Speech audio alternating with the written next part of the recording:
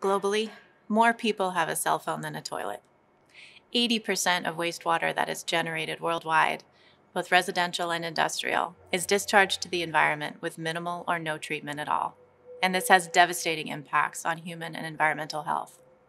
This problem persists because conventional wastewater treatment methods require massive infrastructure investment, highly trained operators, and have significant energy demands, making them impractical in many areas of the world.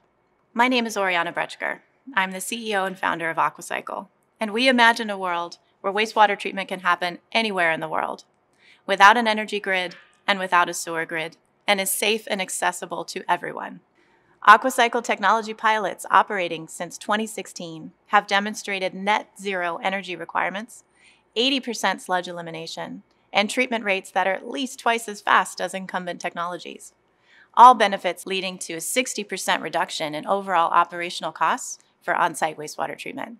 Aquacycl technology can be integrated as a part of a full solution for decentralized wastewater treatment for food and beverage companies, residential applications, and swine and dairy farms. Aquacycl is proud to be a part of the water industry and one of the many innovators helping to address some of the world's most challenging environmental and human health issues. To accelerate change and technology adoption within the water industry, we need to raise awareness of the existing problems. We need to establish local and global communities and relationships. We need to increase the diversity of voices working to solve these challenges. And we must expand our manufacturing capacity to global networks. We are thrilled to be embarking on a journey to accomplish these goals.